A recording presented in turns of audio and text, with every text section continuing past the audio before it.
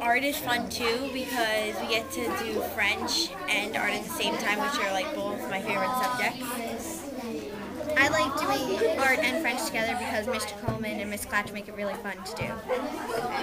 It makes funny gestures. It's like adore. Ah bien.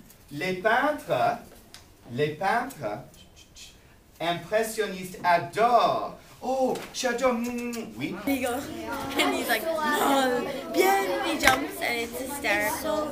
It's really, really fun. I think you remember it more because you haven't done it once before, so. And all of that. You remember the more yeah. stuff that's on you. And it's wacky, so it makes you remember it.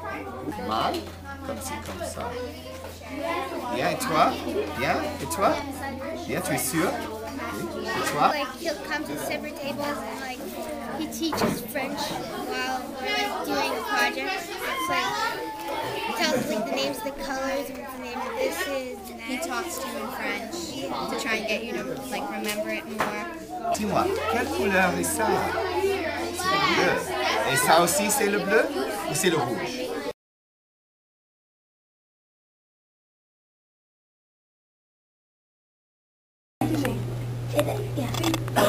¿Qué te gusta hacer? Me gusta leer y leer. ¿Cuándo es tu cumpleaños? 24 de febrero, 1 de abril, 18 de agosto.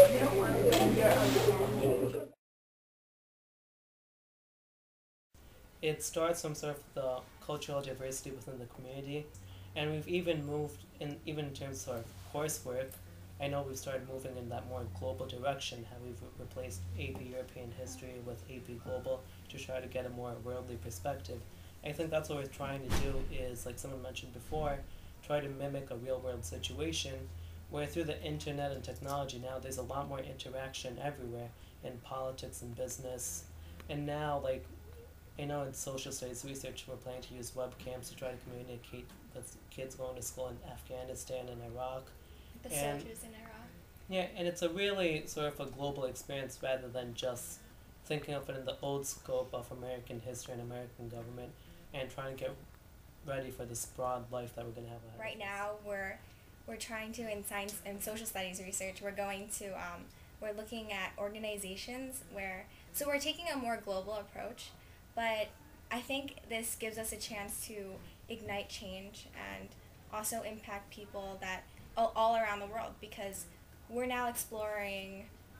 exploring like care and how they would promote change in women and poverty. And so I think that in a way our classrooms and like all our teachers and the fact that the curriculum like makes it so that we're more globally based. Talking about like different cultures or things like that, and like it was really funny because like somebody would talk about something with Judaism and then like somehow like it was really like odd, our conversation, but then like the Chinese culture came up and like people were explaining to other people like about their different cultures, but I was like, oh my god, I know about that, or like I knew a little bit about this, and like I felt like I was already informed about what was out there. And I feel like if we didn't go to like a school like Herricks where we have like people from almost all over the world, like I wouldn't have like had that knowledge.